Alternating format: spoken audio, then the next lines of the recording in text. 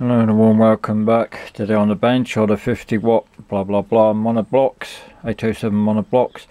Still trying to find out why this monoblock isn't amplifying. Regarding the 500 watt, regarding the 500 volt, which should be here, I remembered vaguely that I changed that to a, I think I just split it off somewhere else, so there should only be about 360 volts. That's correct.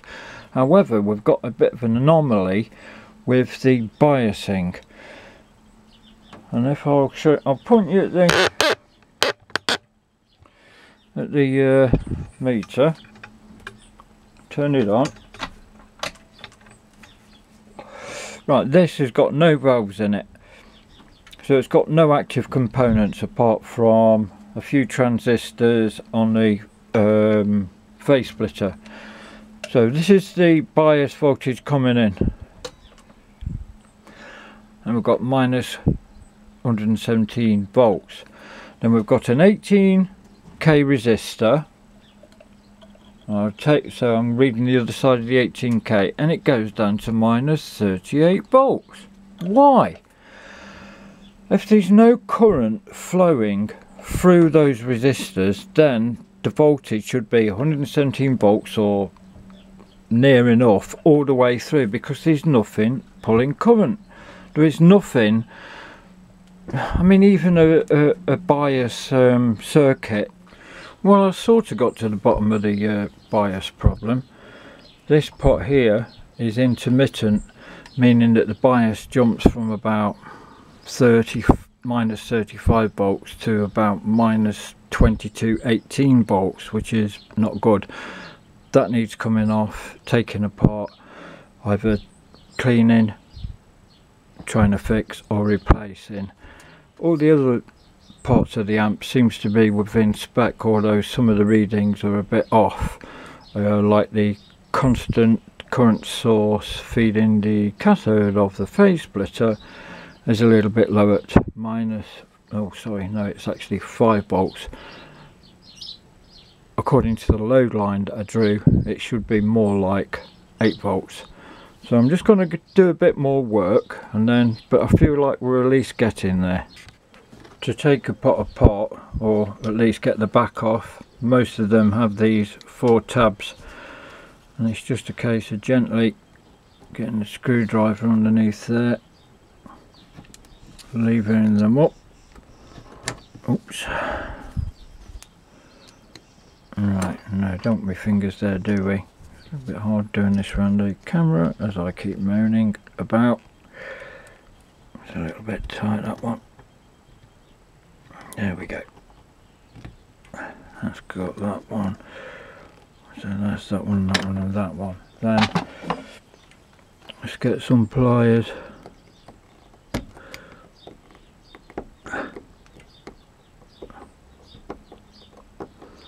And gently niggle them.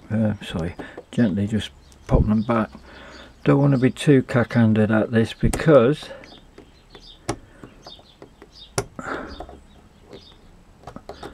you don't want to snap them off, and metal will only bend so much before it breaks. And these are quite tight.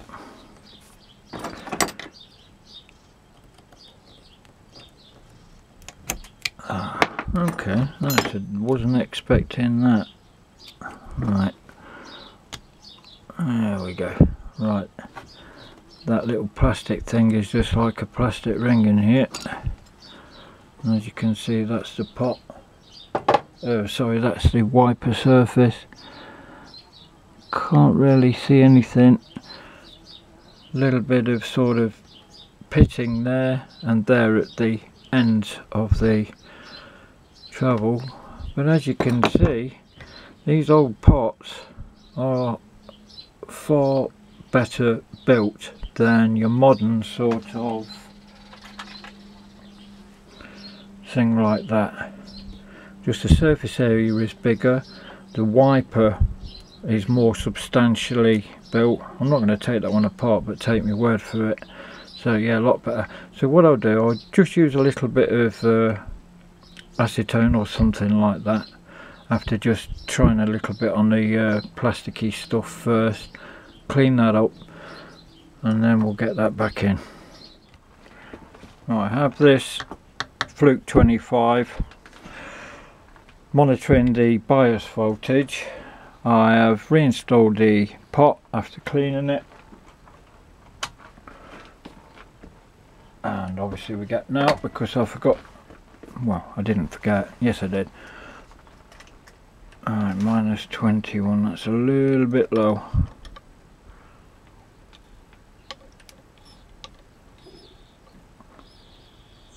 What I'm going to do, I'm just going to set it high,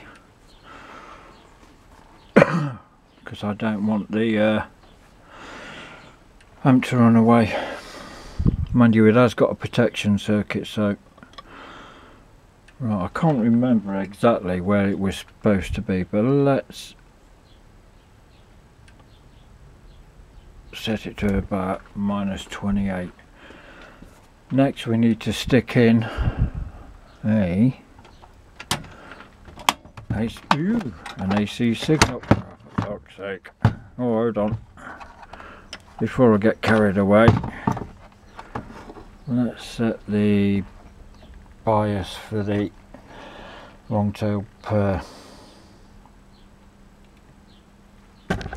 That's at minus 5. That's a little bit high. At some point I'm going to go into like setting it all for the right, for the lowest THD and all the rest of it. This is a 10-turn pot, so it'll take a little while to get up.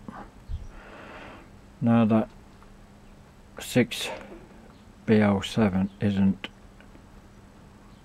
pulling so much current, mind you, each triode is only pulling about 4 milliamps, so right, let's bang some AC in.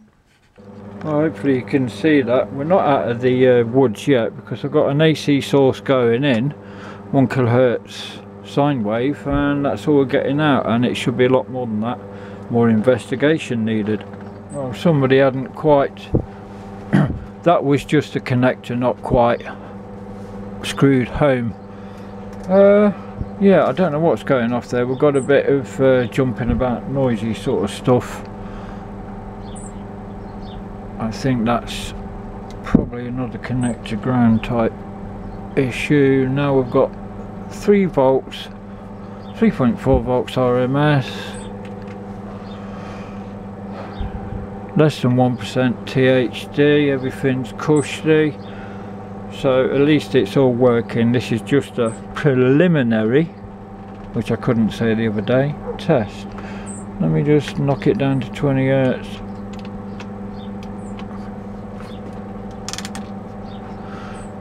.3 volts, so that's a really good frequency response, and let's knock it up. Frequency 20 kilohertz,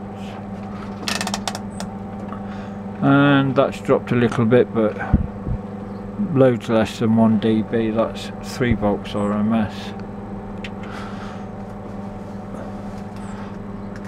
Right, and still less than 1% THD. Right, now everything is working DC wise and AC wise. I need to dial it all in and then stick some music through it, and then there's still quite a bit of work to go tidying it up. There we are, another sunny day. Bloody sun's coming up, getting bloody hot, too hot to work in here already, and it's only about 11 o'clock. Anyway, I dare say people in hotter countries than this will say, ah, this is now. Got one working, set the DC conditions, everything's cushy. I'm now trying to do this one.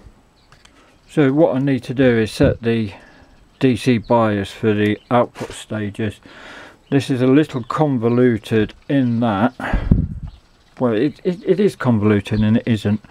So we've got basically one main pot here, and I know this is a bit of bad design here, bad placement of things. We've got one pot here that adjusts the bias right from, I don't know, about -35 to about -22, say, something like that.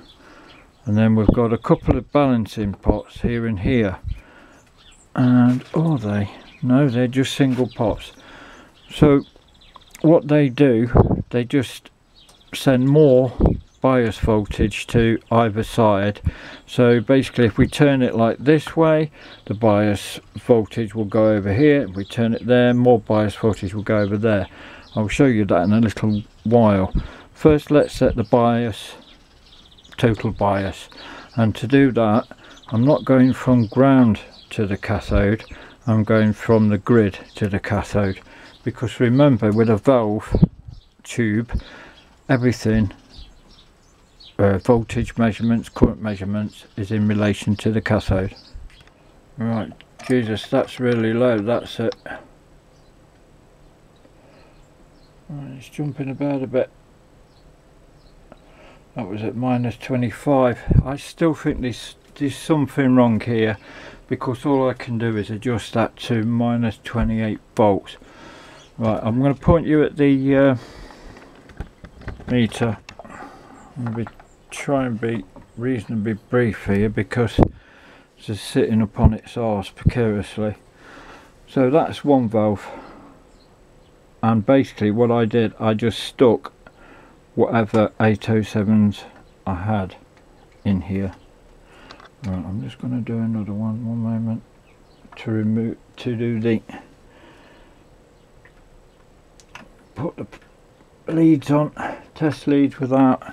Right, you see that one's -29.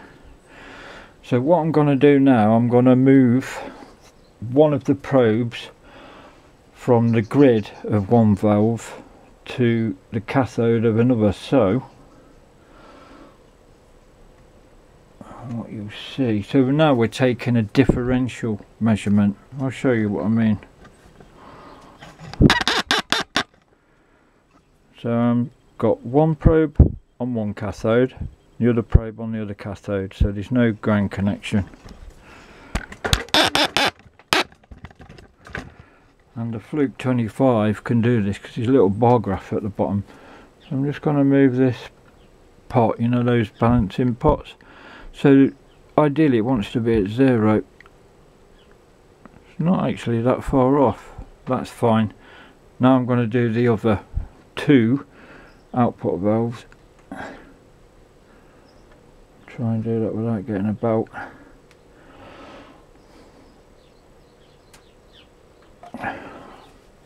Right, you see that one's a little bit more out. Oh, going the wrong way. So now, I'm getting there. There. Right there. Now,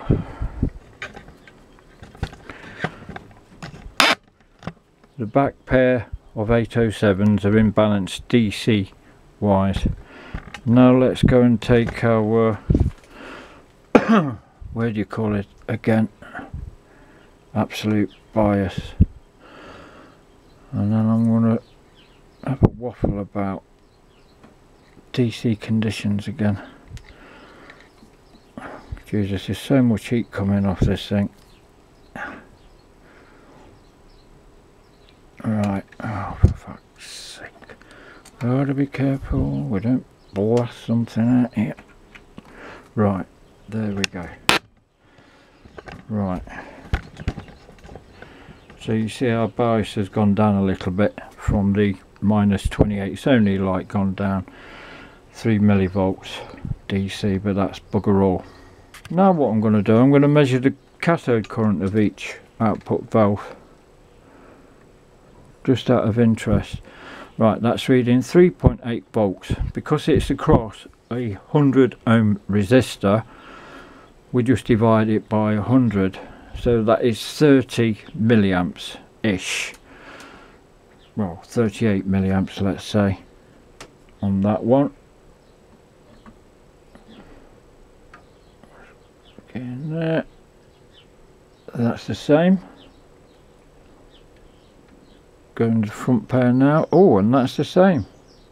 So these valves are pretty bang on match. Now where are we? And that one's not far off either. That's brilliant. Lastly, I'm going to measure the bias of the long-tailed pair, and that should be at 8 volts. That's the 6BL7 long-tailed pair. Try and find the right thing. Like the end of the day really, but I'm going the wrong way.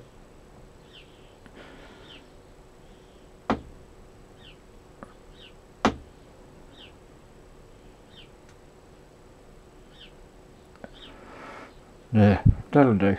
It's about right.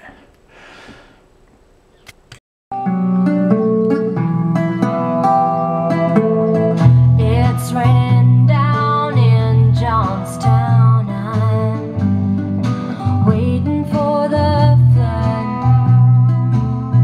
Sinking steady drink on a Sunday, thinking somebody pull the plug.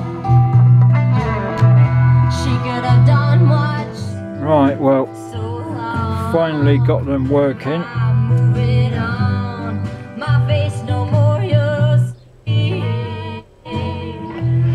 You've only got to turn them up like a tiny little bit and they're already too loud. And these are only on crap speakers, but then again these are probably linear pots. And the big, they take up a lot of space as well. So right, well, still more work to do on them. At some point I want to get me big monitor speakers from upstairs, really big bloody great things, 300 watt speakers, put these in the garden and crank them right up as loud as I can, just for a little while, just to see what the how loud they go really. And I don't know, yeah, just for the crack. That's something to look forward to, eh?